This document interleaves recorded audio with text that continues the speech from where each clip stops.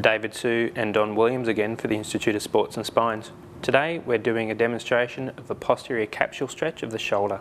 David is going to stretch his left shoulder. Starting position is standing next to a wall. The elbow should be touching the wall and the shoulder should be touching the wall.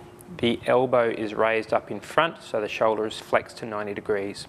With the opposite hand, grab onto the wrist and slowly rotate the wrist towards the wall.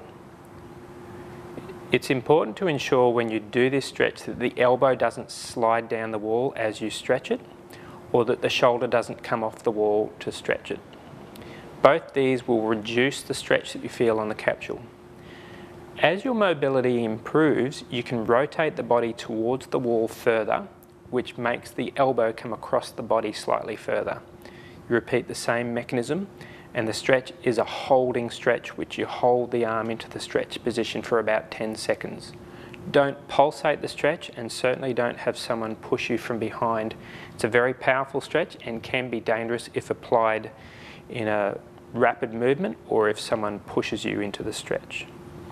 That concludes our demonstration of a posterior capsule stretch.